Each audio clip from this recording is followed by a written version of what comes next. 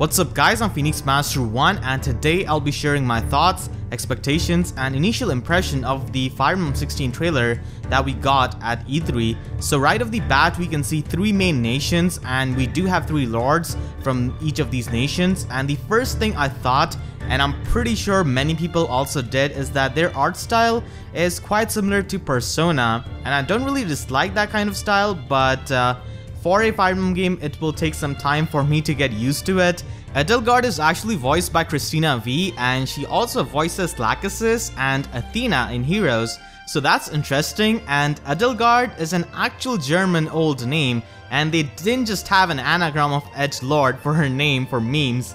And out of all of these lords, Claude looks like most appealing to me, and he's also a bow lord, which is quite unique.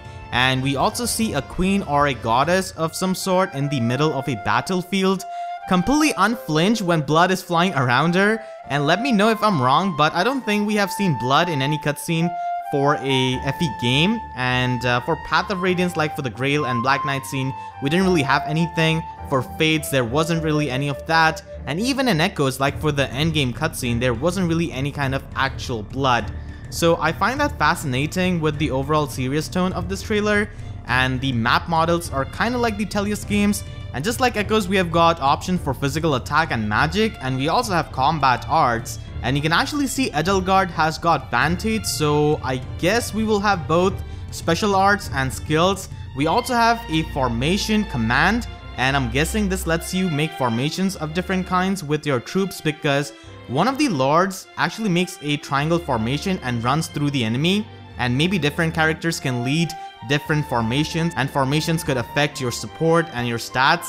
Durability is also back, which I'm fine with, and you can see soldiers in the background all the time in the battle, and there's not a single battle in this trailer where we see a true one-on-one combat like we're used to. I mean, you could tell these soldiers are not just for the visuals, because you can see them getting hit with the arrows. It is quite similar to Advance Wars actually. I loved those games as a kid, and it also takes some inspiration from Warriors and Tellius games, I guess. I think you will be able to appoint squads to each character, and that character can be the leader of their squad, and I'm just guessing that you can deploy these generic soldiers, or maybe they're numbered for each map. We'll have to see, I'm just speculating at this point. But I really like the squad and the formation thing because it feels more like an actual war setting, but I doubt in this trailer they're fighting actual serious enemies. It just looks like training to me, honestly, in those grasslands. And we also get to see Byleth, the avatar unit of this game, and we also see him roaming around in his My Castle. I actually really like the interactions you could do in your My Castle and Fates, but as for the avatar unit, I'm not really too sure. I hope it's nothing like Corrin, because if he's like Corrin, then everyone in this game and all of his allies are just going to be worshipping the avatar. Byleth didn't really have any kind of dialogue in this trailer, but he was shown in a battle, so I guess he's not really a silent tactician like Mark. But in this trailer, Edelgard says that he's their instructor, which is different, I guess, and I hope they focus more on the lords instead of the avatar. And since we have got an avatar unit, we could see 2nd gen units, and I hope its implementation makes some kind of sense, because in Fates the implementation of kid units was really bad, and the kids were just irrelevant to the main story of Fates pretty much. You could argue about Heirs of Fate, but that was its own DLC, and all of those kids were from different dimensions pretty much. And I did like some of the Fates kids, but the implementation was really weak. I hope it's something like Awakening, where it involves the story with the Gen 2 units, or of course like Genealogy of the Holy War. Like in general, I got a lot of Jugdral vibes from this trailer.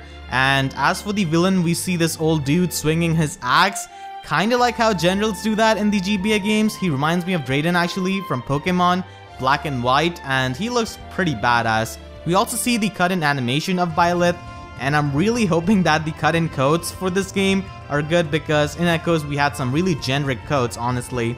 And finally, we see some sort of a divine dragon, I'm assuming, sleeping on a throne.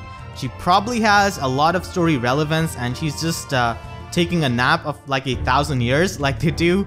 And this game did get delayed to spring of 2019, I'm hoping it's for the best because Breath of the Wild got delayed quite a bit and it came out to be a masterpiece. Not really saying that just because this got delayed it's also going to be a masterpiece, but overall I really liked what we were shown in this trailer, and I felt a more serious tone with this trailer, which I don't think we really had for trailers for Fates or Awakening or even Echoes, and I really like that for a game reflecting war, and that's one of the reasons I really like FE4. And having some light stories is good, I guess, but once a while a more serious or a dark story is also quite enjoyable. I'm also expecting full voice acting just like Echoes because I really enjoyed that, and the cast of Echoes was fantastic, and they also just add more to a character with voice acting. So I'm really excited for this game actually. I definitely have high expectations from this game.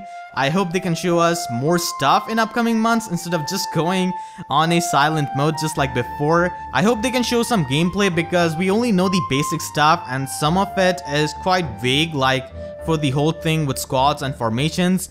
So those were my thoughts about FE16. I would really like to know what you guys think about this game, and what are your expectations from this game after seeing this trailer. So that is gonna be it. I hope you guys enjoyed, and I'll see you guys later. Thank you so much for watching and have a great day.